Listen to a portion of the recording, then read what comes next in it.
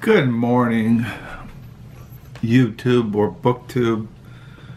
This is Johnny.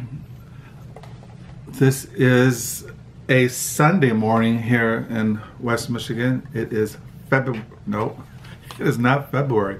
It is March the 3rd, 2019, and it is 68 degrees inside the hermit hut.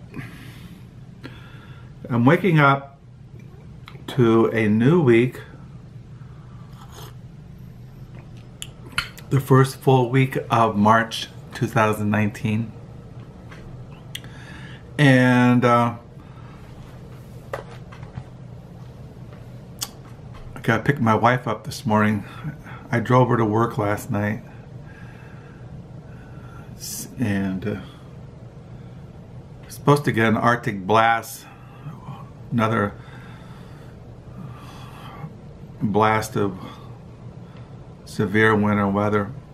But what I want to make a video about this morning is that this is March Mammoth, and I didn't fully realize the what it would take to read a Mammoth book, and what I chose is this commentary on the Epistle to the Romans, which is, I get my Bible here. It's in the New Testament. I know that there are people out there in YouTube world who are not familiar with the Bible, and so you have the Old and New Testament, and then you have what's called Old Covenant, New Covenant.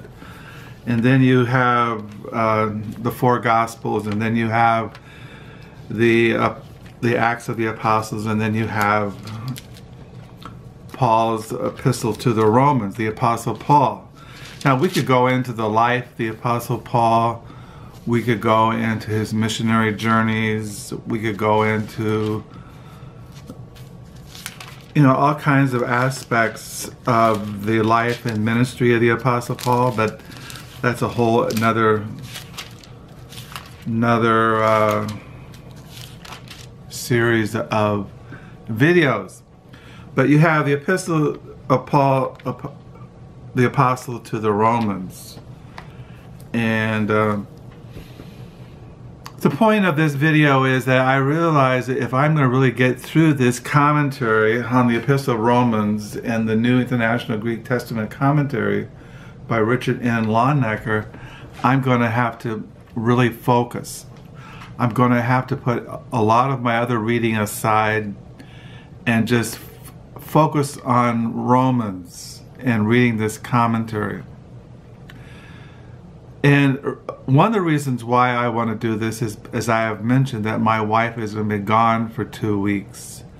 She'll be leaving this coming Thursday morning for Seattle, Mercer Island, to visit our son Josiah and his wife Hannah and our little granddaughter Modica Rose.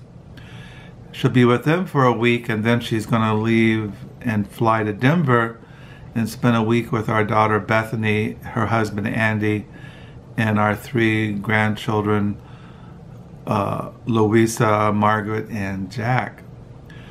So I've been thinking about how am I going to cope with this long absence of my wife, and I figure what I'm going to do is I'm going to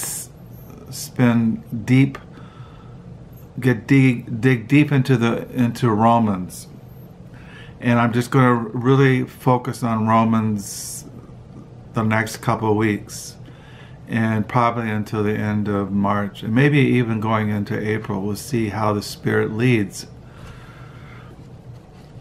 But what I want to do is I was thinking, how can I do a series of videos that just have Romans as the main subject matter? And I thought maybe March Mammoth, Romans number 1 or number 2, number 3, number 4. But I don't want to just make videos every single day on Romans. I want to mix it up. So I might do like used book hauls, I might do tags, I might just sit and just share a reflection or a meditation on something I've read in Romans or in the life and ministry of the Apostle Paul. Or I thought about doing a series, doing a video on how when I first got into Romans, as you all know, who have watched my videos for the last couple of years, that I became a Christian in 1970, Richmond, California. But I really didn't get into Romans until I think into Bible college, Reformed Bible College, which is now Kuyper College in Grand Rapids, Michigan. And that was around 1978. I took a class on Romans. I think I did. I know I wrote a paper on Romans. But back in those days, back in the back in those late 70s when I was in Bible college, I was, as you all know, I'm a Calvinist. I am a child of the Protestant Reformation, John Calvin, Martin Luther, and then I also have been heavily influenced by the 17th century English Puritans and the Westminster Confession of Faith, the shorter and larger catechism and all that. You all know that if you watch my videos. So when I was in Bible college, when I would look at the Bible, when I would read the Epistle of Romans, the Epistle to the Romans, I always looked at it theologically. That's the point I'm trying to say, is that I would look at Romans as a theological treatise, and I would interpret it from a Reformed theological perspective, from a perspective of Calvinism. And that hermeneutics determined how I read Romans for many, many, many years, even up until I was in seminary. Now in seminary, I took a class on Romans. I think I did, but I can't remember. I have to look at my seminary, my classes, but I know I took a class on the New Testament, and we went through the Gospels. I know I took a class on Hebrews, a class on John, but I can't remember right now if I took a class on Romans. But when I was in Bible college, what I want to do is show the commentaries on Romans that I used when I was in Bible college and seminary. But it wasn't really until I got out of seminary, out of Bible college, and when we moved up here to Holland, Michigan, with 10 other families, we started a small independent Dutch Reformed Calvinistic church. And these families all knew I had gone to Bible college and seminary, and so I volunteered to teach the adult Sunday school classes along with some other with elders. I never was ordained an elder, but when I would teach Sunday school class, I would teach for a couple of weeks, and then an elder would teach for a couple of weeks, and then we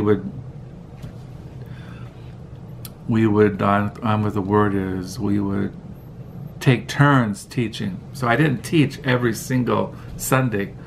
I do it for a couple of weeks, and then an elder would do it for a couple of weeks, and then I would do it for a couple of weeks, a couple of Sundays. But when we first started the church, Messiah Independent Reformed Church, I taught systematic theology. But then I realized that, well, if we're going to really be a church that is in the Protestant Reformation, getting back to Scripture, getting back to studying and preaching and teaching the Word of God, the Bible. So I approached the elders, the minister. We didn't have a minister at that time. We just had supply pulpit. And I said, I want to teach the Bible. So they said, okay. Then an elder would teach systematic theology. So then I really started getting into the Bible, and that was really when I really started reading. I really got into the Apostle Paul and looking at Romans and the Epistle of Galatians. Something I had been a student of covenant theology for many, many years, but as I got into studying Pauline theology, Romans and Galatians, 2 Corinthians, and I began to see that my theology was wrong. Not in every aspect, just in the area of covenant theology, and as I've mentioned also in the view of the Christian and the Torah or the law, and into the subject of sacraments, especially infant baptism, that I couldn't find these theological doctrines explicitly revealed in Pauline epistles. So, as you all know, when I was no longer in agreement with the confessions of the Dutch Reformed churches, the Heidelberg, the Belgic, and the Cans of Dort. And in the churches that we are members of, they're confessional. You have to adhere to the confessions in order to teach or preach. So when I was no longer orthodox according to the theological positions of the church, I could no longer teach the Bible. So, to make a long story short, you all know we left that church. And I no longer preach. I no longer teach the Bible. But I still studied the Bible. And that's why I'm today reading Longenecker's commentary on Romans. And you'll see, as you watch my videos, I have a huge Christian library, because I love the Word of God. I love studying the Word of God and meditating upon it. And my desire is to live in obedience to the teachings of Scripture. So you see all these books that I'm always flashing in these videos. It's not that I'm not really an intellectual giant. I think I have learning disabilities. I've been around men and women who are very smart. Our children are very smart.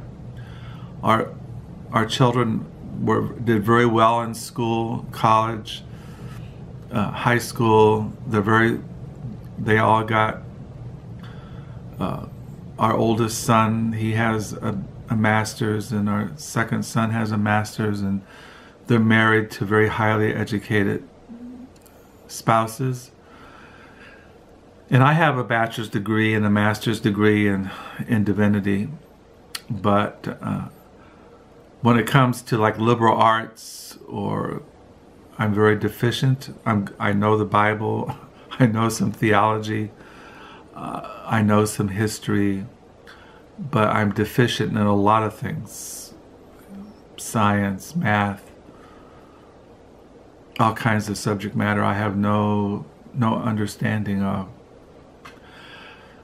But I do, and also as you see in these videos, I am a book collector. I always get comments that people see my library, they see, have you read all those books? No, I am a book collector. But for many years, now I've been a Christian going on 50 years, and it's only been the last 10 years that I really got into secular literature, collecting. When I first started getting into secular literature, I collected the books that I read when I was in high school, in my early 20s.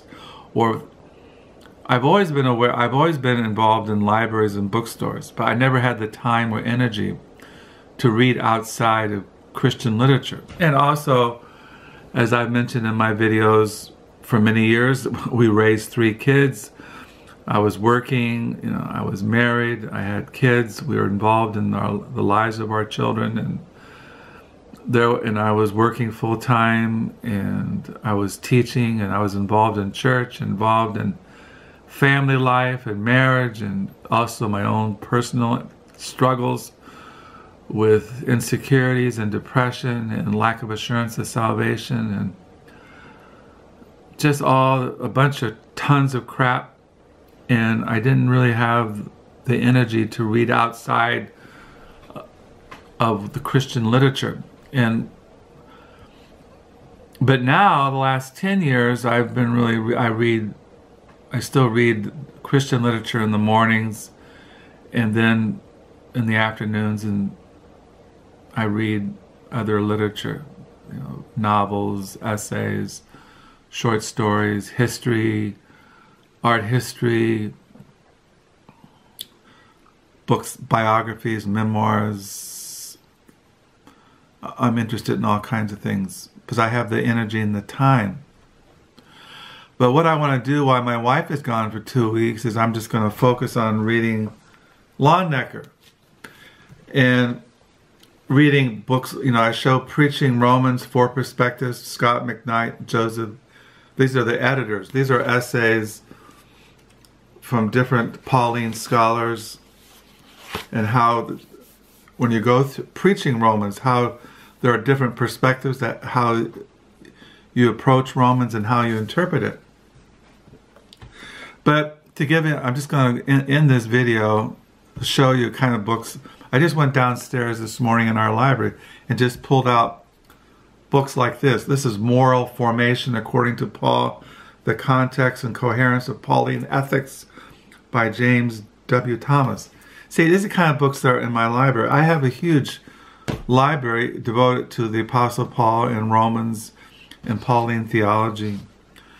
Here's another book I just pulled off the shelf down the lower level. Spirituality According to Paul, Imitating the Apostle of Christ by Rodney Reeves. And I've shown this book last year, N.T. Wright, Paul, a Biography. See, you know, I could just pile and piles of books. And I've shown you this one by Longenecker, Paul, Apostle of Liberty, The Origin and Nature of Paul's Christianity by Richard N. Longenecker.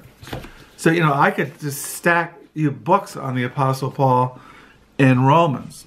And if you want to get a good overview of Romans without reading all these other books and commentaries, you should pick up Introduction to New Testament, Introduction to the New Testament, Context, Methods, and Ministry Formation by David A.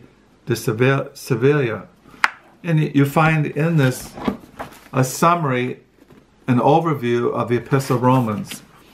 Epistle to the Romans, the God of Jew and Gentile. Then you have the setting and purpose of Romans. Chapter headings, Paul's personal goals for Romans. And then you have genre and structure. He outlines each of the chapters and sections in Romans and gives you a summary. The literary integrity of Romans, the message of Romans. So you can read this. Faith in Romans, whose faith is involved. Grace and justification in Jewish sources. Just all kinds of, it's a really huge section on Romans, and you just can read that and get an overview of Romans instead of just reading a massive commentary or reading all these books on the Apostle Paul. You can just get an introduction to the New Testament and read for, like, you know, maybe 25 minutes. You get an overview of Romans. So those are the kind of books I have in my library. So what I'm going to do in these videos is I'm just going to, like I said, I took a ton of books down the lower level yesterday. I showed you a bunch of books yesterday. But then I realized if I really want to get into Romans, if I really want to finish or at least get deep into this March Mammoth Epistle to the Romans, this commentary by Richard N. Longenecker, I'm going to have to just zero in and focus. And when my wife is gone in the mornings, read Longenecker and and read Paul, an Apostle of Liberty, and that's about it. And also, I am going to read Preaching Romans. These other books I'm not, but I just want to show you them to give you an example of kind of books I have on the Apostle Paul in our library. Yeah, and I might, like as I said, I don't want to do a video every single night or day on Romans, so I probably will mix it up. So that's what I'm talking about. And I do want to do videos on, like, when I looked, you know, as I looked at Romans over the years, different commentaries. I might dig out my Bible college notes on Romans, my seminary notes on Romans. I know I wrote papers, term papers when I was in college and seminary on Romans. I wrote a lot of papers in college and seminary, term papers, big, huge papers. When I was in seminary, I had to preach every Sunday at different churches, and I did preach through certain sections of Romans, sermons on Romans. And so I just want to do in these videos at least a couple of times a week, focus on the Epistle of Romans, the Apostle Paul, and share my thoughts. So anyway, so yeah, that's what I read last night before I went to bed. I read Longenecker. This morning I'm on page 195 of my 2019 diary. Today is a Sunday, and so I'll just sign off. Thank you for the comments. And until next time, also thank you for new subscribers. Feel free to comment, ask questions. And until next time, bye.